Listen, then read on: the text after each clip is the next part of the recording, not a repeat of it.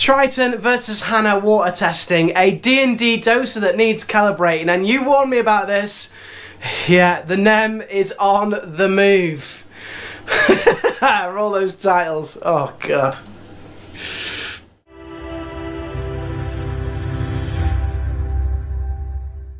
If you are a follower of Jay's Real Reef, you know that Chapter 2 is all about getting this Red Sea Max Nano stacked and stocked with the most beautiful corals. And you know I'm a massive lover of LPS corals, so I want the most stunning torches and hammers inside this Red Sea Max Nano. I've already started to stock it with some beautiful corals from Prestige Reef, and if you haven't seen those, go and check them out on a previous video called Ugly Stage 2.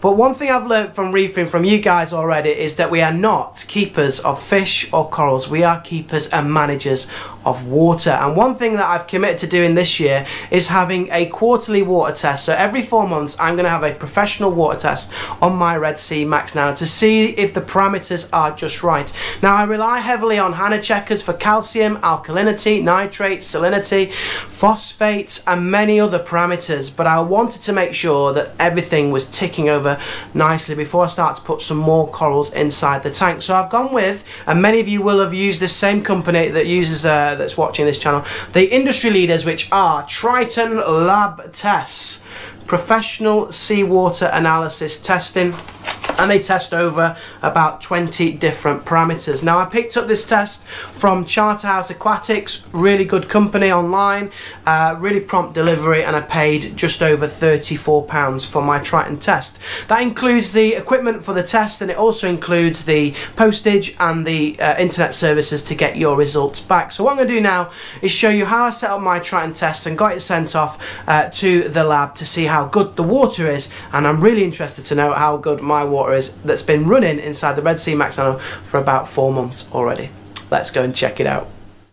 Right, let's take a closer look at the Triton Lab ICP test, professional seawater analysis. I went with this one because I believe that they are the industry leaders in marine aquarium saltwater analysis. So gives you peace of mind, helps you with dosing and how to dial in your dosing, looking for contamination, helping with water changes or when you need to do your water change, looking at the quality of the salt mix that you're using, and also this will tell me the quality of the water that I'm using from Spotless Water.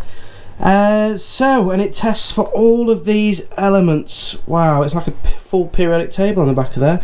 There you go, there's it. There's your chemistry quiz this in this video.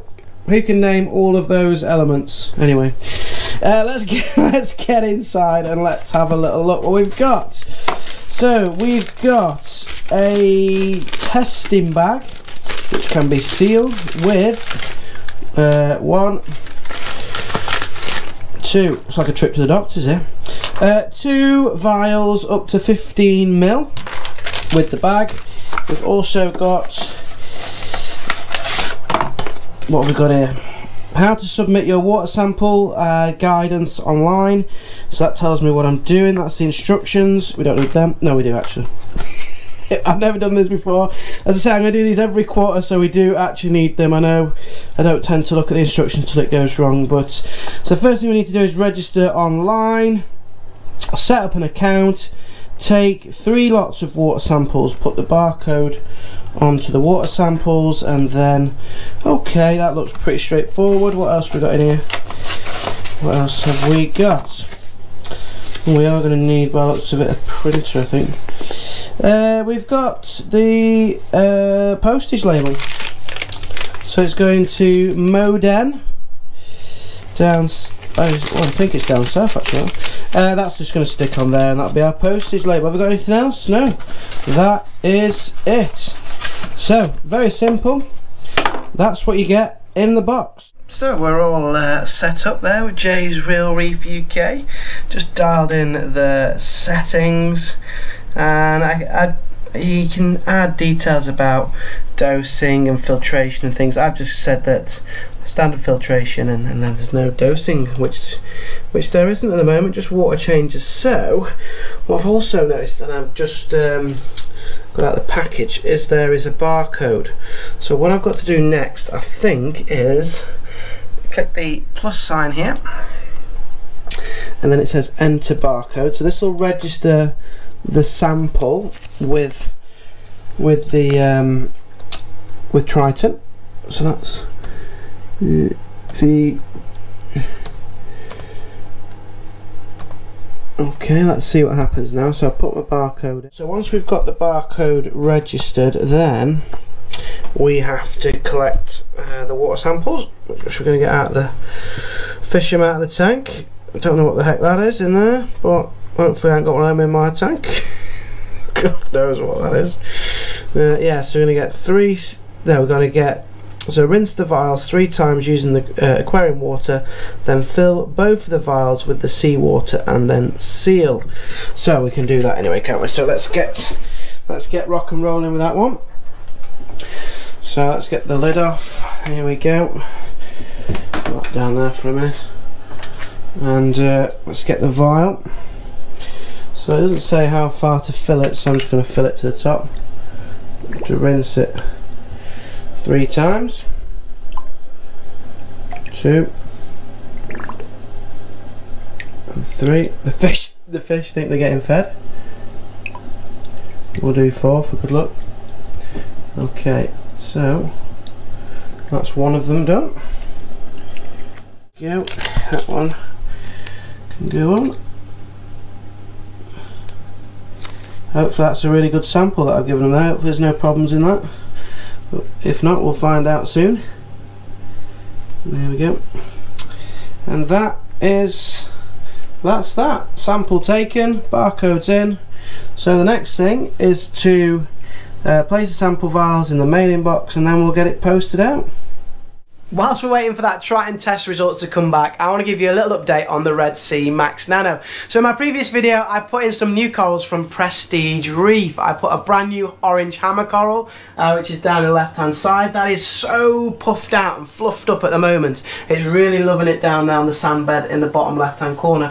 My Recordia green mushroom is stunning, and it came and it's now got 2 mouths on it already. So it's already starting to split up, and I'm soon going to have 2 green Recordia mushrooms. The orange bullseye mushroom as well is now spread out on the rocks and covering that area as well. They are absolutely stunning.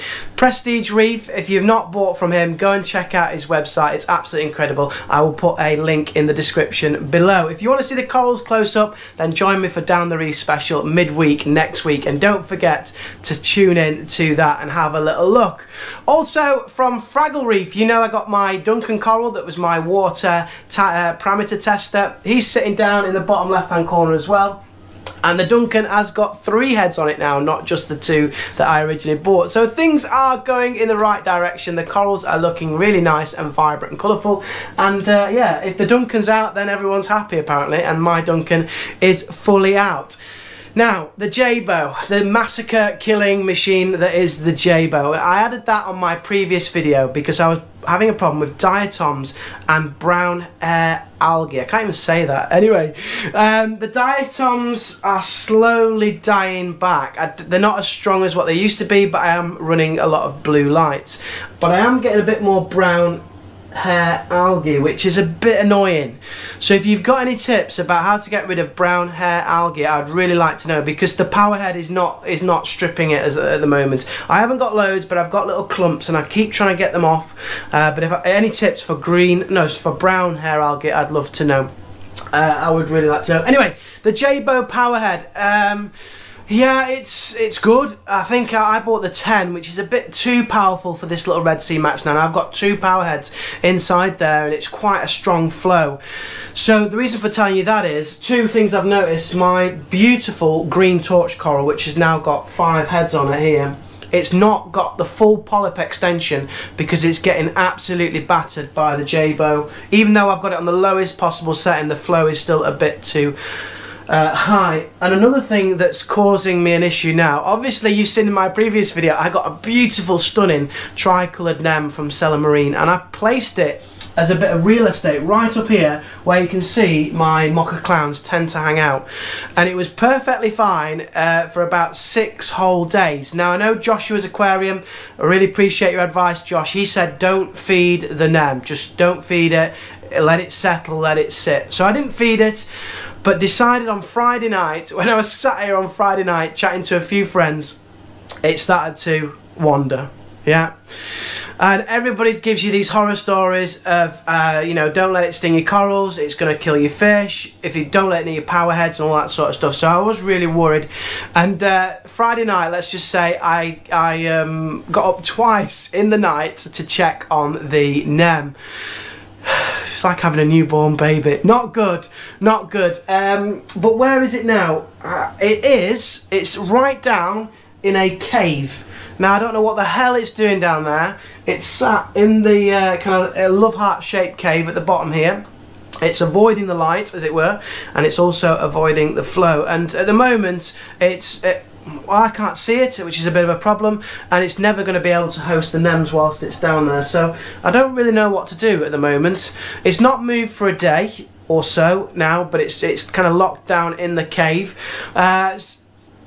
Goodness knows, I don't know. But those shots that you saw on my previous video down on the reef, those beautiful colours, was when it was sat on the top. I'm hoping it's going to go and wander around and find a new position pretty soon. But the one thing that's helped me with this, by putting the nem in, I don't fasten any of my corals down apart from these zoas. These are the only ones that are fastened down. The rest of them, I can move them out the way. So whilst I watch the nem do its little laps of the tank, I can move the corals out of the way so it doesn't sting them. But that's a little update on the tank so far and the livestock. But to see the livestock in more detail, check out Down the Reef special in the midweek. Anyway, let's go back to those Triton Lab results and see how that water is looking. So the results come through digitally through your login. So here's my login, J's Real Reef UK, and if you scroll down then to the test tube, click on the test tube, and then I've got one ICP test result. Now I am a bit nervous because I haven't seen these results yet, so if I just click on there, see what happens here. Hopefully it's downloading. So it brings me to the dashboard here, and then I get my data. Okay, so here is the data for this is my Red Sea Max Nano. So it starts off with unwanted heavy metals. So what have we got here? We've got green, green, green, green. Okay, that's good.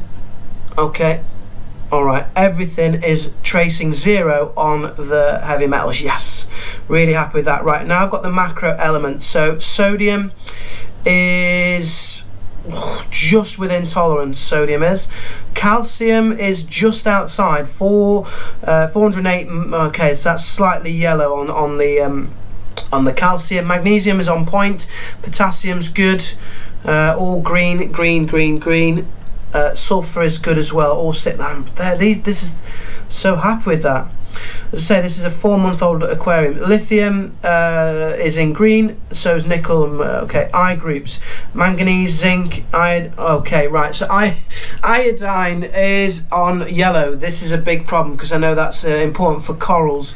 Iodine. Now I know Reef Kings talked a lot about iodine and the benefits of dosing that, but it takes a bit more of an experienced reefer, so I need to look into that. Any guys and girls on here who have used iodine and dosed it, let me know. I'd love to know, because that's something that I need to use now in this aquarium. The iron ferrous metals are all 0, which is good. All green, green, green. Right, okay. Nothing from the BA group.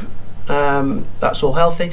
Okay, silicon. Silicon is still green, but it's a little bit elevated there. Okay, slightly higher silicon levels. And nutrient group, we've got phosphorus and phosphates are low. Okay, so that's interesting, because my Hanna checker also said that my phosphates were at 0.15. This is saying my phosphates are at 0.01, which is really low.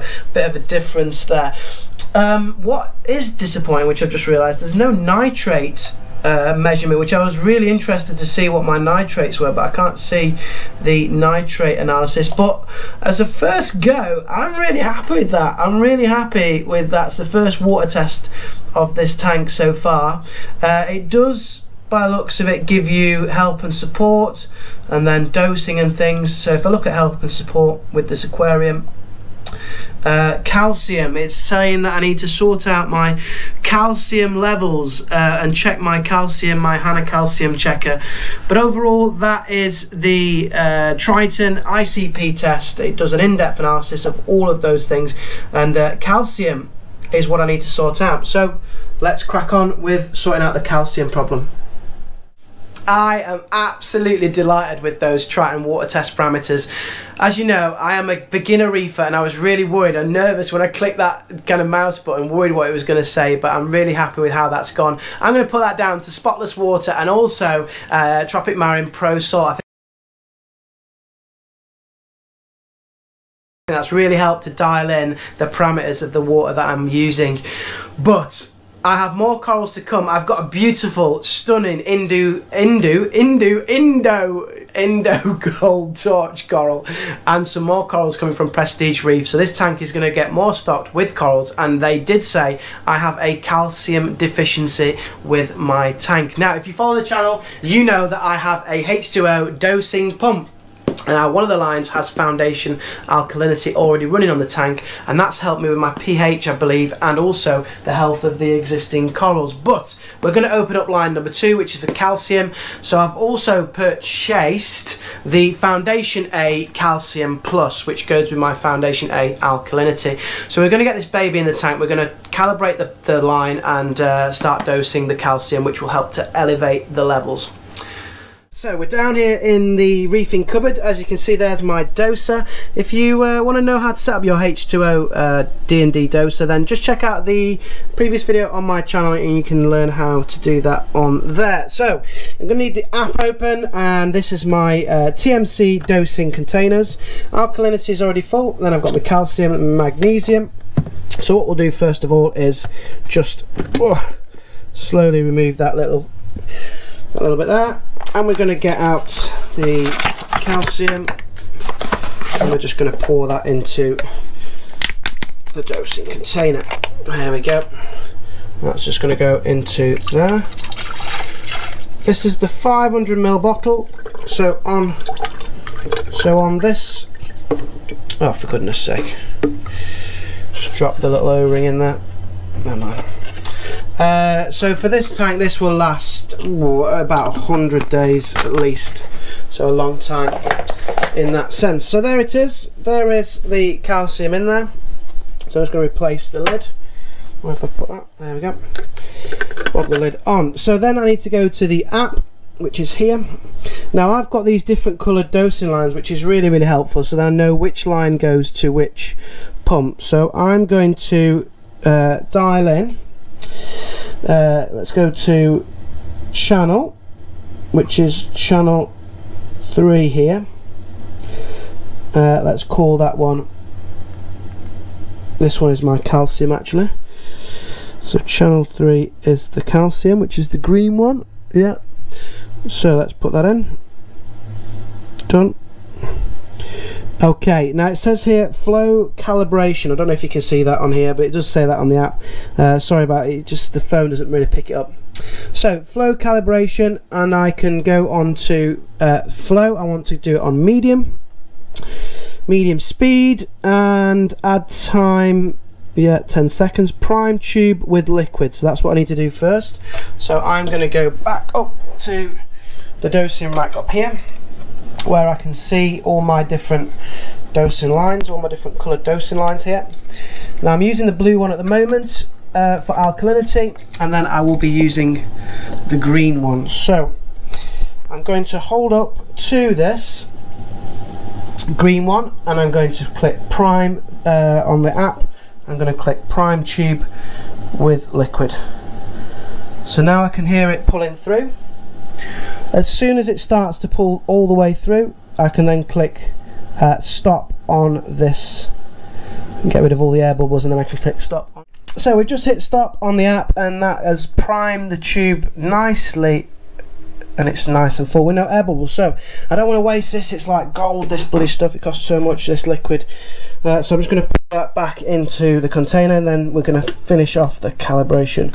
I can just go back in there. not waste that. So we're going to put the test tube. This 10mm test tube just came with the D&D H2O Doser. So the next thing we're going to do is making sure we're on medium flow there, and we're going to do add start. And what it'll do now is a 10-second period over adding that fluid into there. Let's have a little look. There we go. So it starts dripping in. Green line, because that's my calcium line, and it's counting down 10 seconds on the app, and there we go, 10 seconds done. And the next thing we're going to do is read off how much we've got in here. So we've got 5.2. So in 10 seconds it's entered 5.2 mil. Press the tick. Calibration complete. It's just, and there we go, calibration is complete. So now what I need to do is make sure that it's back in its position. I'm just going to remove the test tube. I'm going to add that back to the rack in a second, but I'm going to put the dosing rack back in its usual place.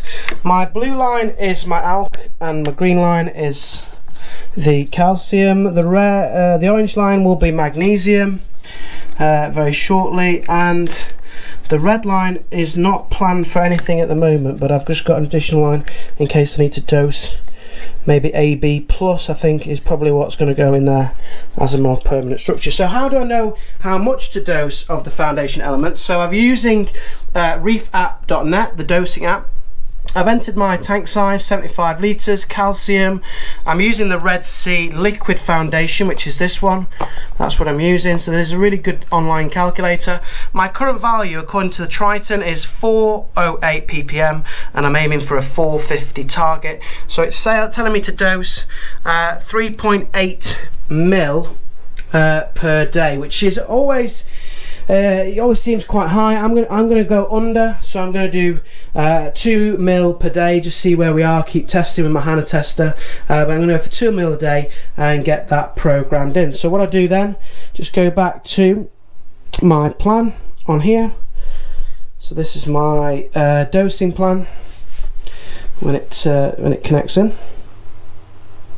There we are. So there's my dosing plan. So if I click on calcium, I want it to dose at a medium rate every day by days, and then I can edit how much I want it to do. So total add time in 24 hours, I want it to be 2 mil.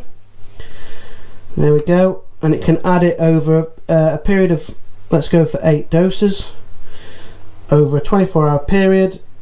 And it's going to do that on a daily basis. So I've just clicked save, saving the plan, and that should take us back there to the dosing screen. So there you go.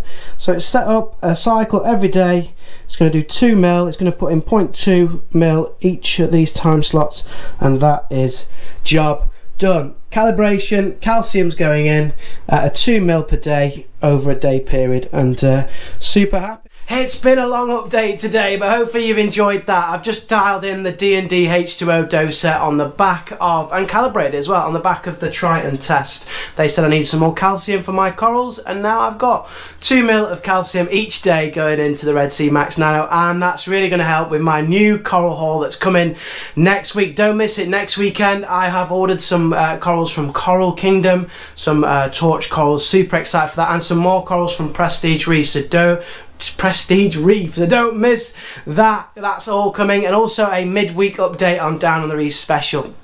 Lots to look forward to. If you haven't subscribed, make sure you've subscribed to Jay's Real Reef. I don't want you to miss out on any of the content. I'm going to do my special thanks. I want to do a special thanks to DC Reefing.